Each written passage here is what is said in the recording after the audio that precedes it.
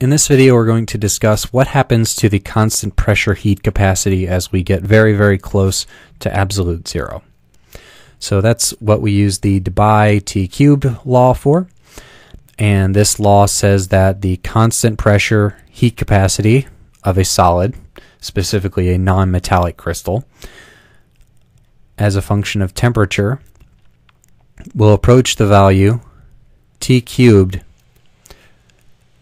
as the temperature approaches absolute zero. So this would be a limit that the constant pressure heat capacity of crystals becomes T cubed in the limit that temperature goes to zero. Remember that we can't get exactly to absolute zero, usually except for thought experiments, but we can get arbitrarily close to it. So one way to say this would be that the limit as T goes to zero of Cp of T of a solid equals zero. Because if we have the temperature approaching T cubed, as T goes to zero, T cubed goes to zero. So the Debye T3 Law implies that the heat capacity of a solid will go to zero as the temperature goes to zero. So if the heat capacity is zero, this means that any infinitesimally small amount of heat which is added into the system will increase the temperature, and the temperature will no longer be at zero. So this is also one reason why it's so difficult to get very, very close to absolute zero, is because as you get to absolute zero, the heat capacities of substances get very, very low, and it gets very hard for them to not absorb some microscopic amount of heat that will push them above absolute zero. Okay, so we said that that was the case for non-metallic crystals, or non-metallic solids, as T approaches zero. I'll just mention in passing here what the case is for metallic solids. So the constant pressure heat capacity of a solid as a function of temperature approaches AT plus B T cubed as T approaches zero, where these values A and B are both constants. So it's just determining what the ratio of these two values are.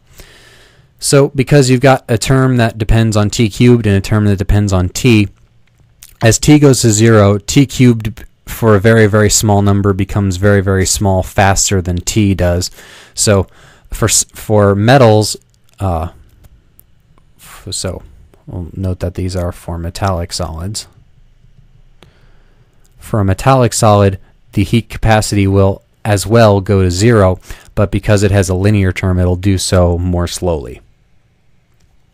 And this law starts to produce real consequences on physical systems when you get to about the range of, say, 15 Kelvin or below. So when you get to about 15 Kelvin, your heat capacity is going to deviate from whatever it was before, and it's going to start approaching zero, and it's going to approach it proportionally to the cube of the temperature. So if we graph that, let's have a graph where we see what the heat capacity is as a function of temperature as we're approaching zero there. So let's have C of the solid, constant pressure, temperature going up that way. So it's going to approach T cubed, so it's going to have some, not parabolic, but close to a parabola, some shape like that, where it's going to approach zero as the temperature approaches zero. And then let's remind ourselves that for the entropy, for the value of the entropy as a function of temperature, S of T, near absolute zero, it's going to be the integral from 0 to T of the constant pressure heat capacity of T prime divided by T prime, integrated with respect to T prime.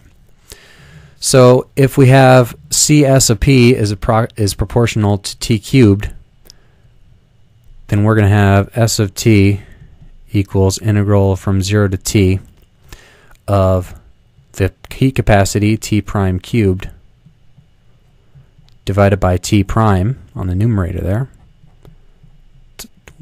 integrated with respect to T prime.